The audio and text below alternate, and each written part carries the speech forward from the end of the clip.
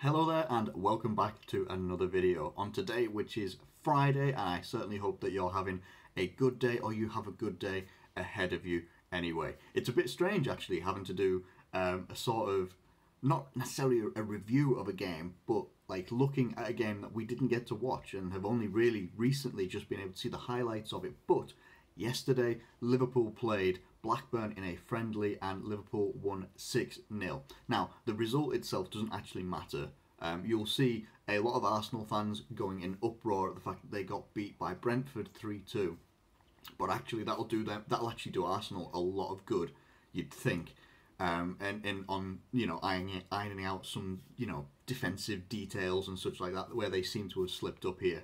But it looks like Liverpool have got a good spread of goals, and if you haven't seen the highlights, you can either go on LFC TV if you're a member there and watch it, or if you go on like Twitter or something like that and just type in Liverpool Blackburn highlights, you'll find a video. It's about 2 minutes long, maybe 2 minutes 14, something like that, and you'll see all of the goals. You might not have any commentary or anything like that, but it doesn't matter. You'll see the goals, and the goals were actually really, really good. Some nice finishes, some nice curled finishes. Hoover especially got a nice one as well, but there was some really nice link-up play between a lot of the players as well. The goal scorers were Sadio Mane, Naby Keita, Minamino, Joel Matip, Hoover and Leighton Clarkson. And the last goal, Clarkson's goal, was probably the most well-worked goal as like a team goal, if anything. And it was really nice to see the two young lads, Hoover and Clarkson, get on the score sheet as well. Hoover's is a really nice first time shot curl into the top corner. I think it hits the post as well. Really, really nice.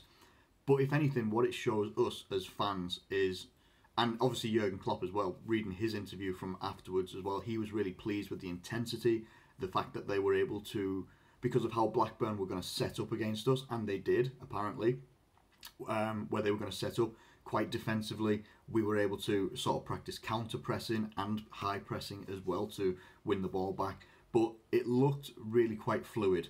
They weren't in the highlights, but there are people saying that, Blackburn did have their chances and Alisson had us covered. The defence was pretty okay for most of the time, or if not pretty solid, they were pretty solid. So they had their chances. They didn't take them. We were ready for them. I think Kelleher came on later on as well to replace Alisson. The only concern that Liverpool will have right now is Alex Oxlade-Chamberlain. Apparently picked up an ankle injury. Could be an ankle knock. Don't know whether that will rule him out of contention for the Merseyside Derby game. We will have to see. Hopefully it's not going to be a lengthy injury for Oxlade-Chamberlain, because he can be such a key player for us, and it'd be really disappointing for him and us as well, because I love seeing Oxlade-Chamberlain play. I think he got an assist as well, maybe for Mane's goal. But regardless of that, he's very, very good at driving us forward, giving us energy, going from the midfield forward especially. So I'd really like to see him play, and I hope he's not going to have a long-term injury at all. Other players that were missing for this game was Mohamed Salah and Andy Robertson. Apparently they've got knocks, but it's not thought to rule them out of the Merseyside Derby just yet. So we'll see what happens there. So that could possibly be 3 injuries for us ahead of the Merseyside Derby. But I think even regardless of that, we should be well prepared. And off the face of this performance, I really wish, instead of just the highlights, I wish that we could, see the full game. Because I would watch the full game, even knowing the result afterwards. I would want to watch the full game to see just how we're doing right now. It's been nearly, 2.5 to 3 months out of action at the moment since the Champions League anyway, against Atletico Madrid.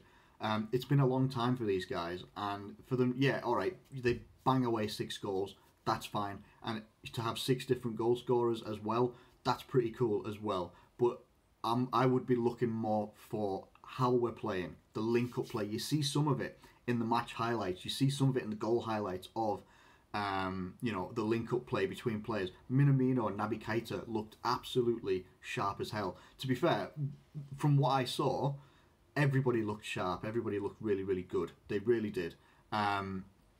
So, look, it can only give us a little indication of what could happen against Everton as well. I don't know if we're going to have another friendly before then, because we don't play until the 21st on the Sunday. So there's still plenty of time, really, to get things going, and we'll see what happens anyway.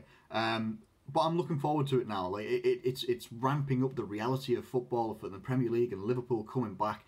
To see them even in the highlights was really, really exciting. So I'm really looking forward to Liverpool coming back, and I know that Liverpool fans are in general looking forward to Liverpool coming back as well. Everything is ramping up right now. It's what, 7 days away until the Man City Arsenal games and the Sheffield and Aston Villa games as well. So it's ramping up. What I wanted to let you guys know is I'm going to do separate match previews for every single match. I'm going to try my hardest to do that, right? It's maybe going to be like maybe 5-minute videos for each one.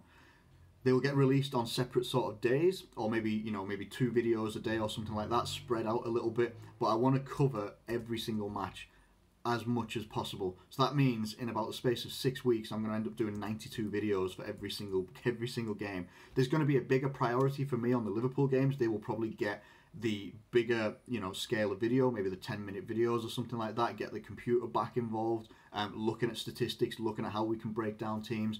But I want to go in and have a look at every single game that's going to be played, look at the permutations of what could happen, who is going to, you know, if it's a relegation fighting team or a scrap there, or if it's a top 4, top 6 fighting team, anything like that. I want to get into the details of it, and then I want to try and do that moving forward as well. Whenever the next season happens, that is what I want to start doing, ramping up the videos, and ramping up the content and what I can talk about. And I think that could actually be really good. I'm really invested in wanting to do that. If I can, once I go back to work, whenever that is, I will still aim to do that as well. So let me know what you think of that idea in the comments below anyway.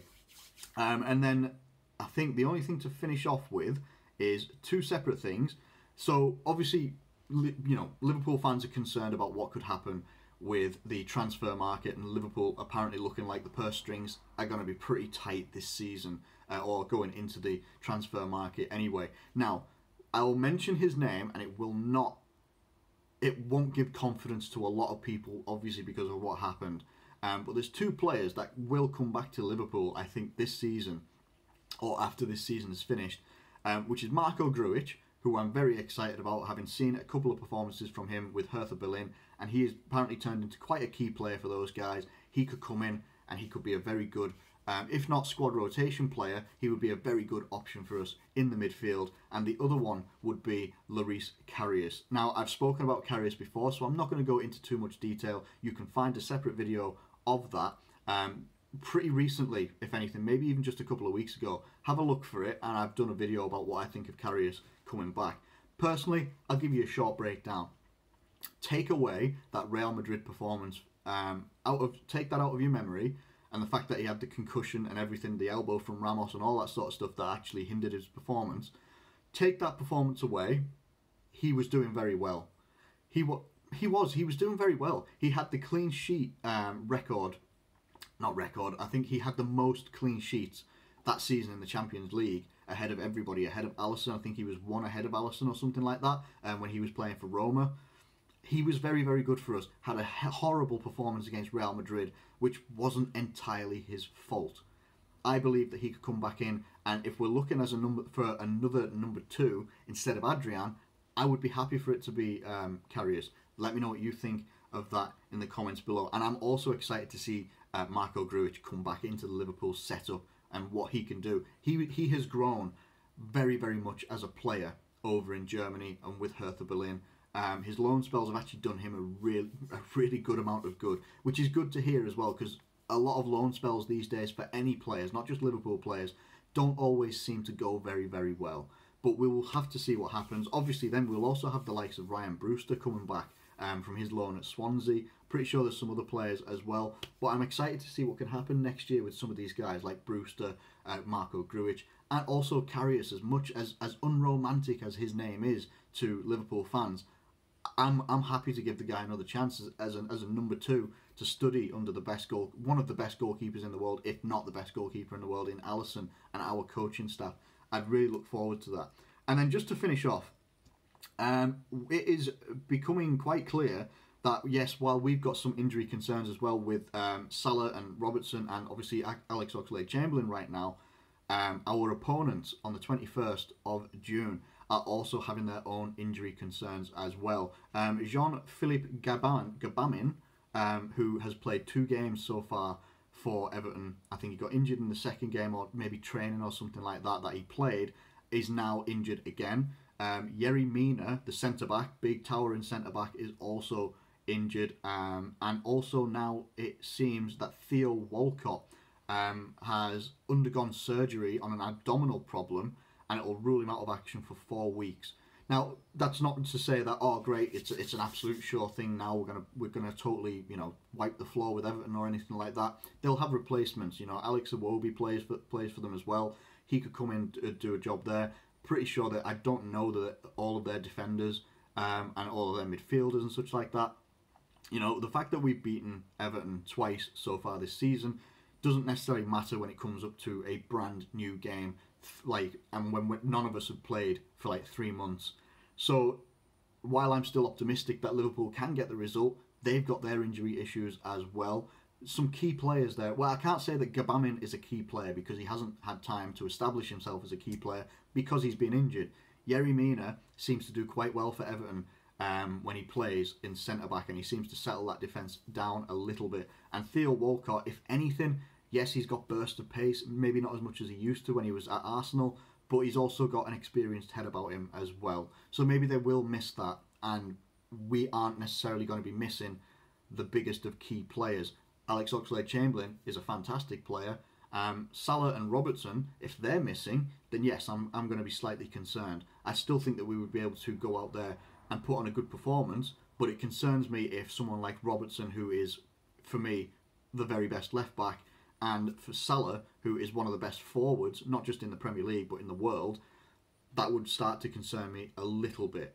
But I think, even though the Merseyside Derby, depending on what happens, you know, and who's available, I think a lot of us will start to cut a little bit of slack to the team and the squad and everything like that, because it is going to be intense coming back into Premier League pace action after so much time off. We're going to have to wait and see what happens with injuries and such like that, especially when the games start flowing as well and getting the whole Premier League engine starts to pick up speed and absolutely tunneling towards the end. So listen, thank you ever so much for watching this video. If you have enjoyed it, please do like it and subscribe. If you're new around here, please feel free to get your comments in below. Let me know if you like the idea of me doing videos and previews of every single game. Anyone that watches this channel, whenever I've done previews of other opposition teams, I will approach it in a very non-biased way. So even if I'm previewing a Manchester United game, I'm not going to go in there slagging Man United off. I'm not going to go slag Man City off. I'm not going to go slag Chelsea or anything like that off. It's literally, I'm a football fan, I'm a massive Liverpool fan, and I will always want my team to succeed. But when it comes to doing previews and such, it becomes across as unbiased as possible. And I want to look at the facts and present them as I see them and give a good thought out prediction. Let me know what you think of those ideas in the comments below anyway. Thank you once again. Have a very good day and hope you have a good weekend as well. And I'll catch you later.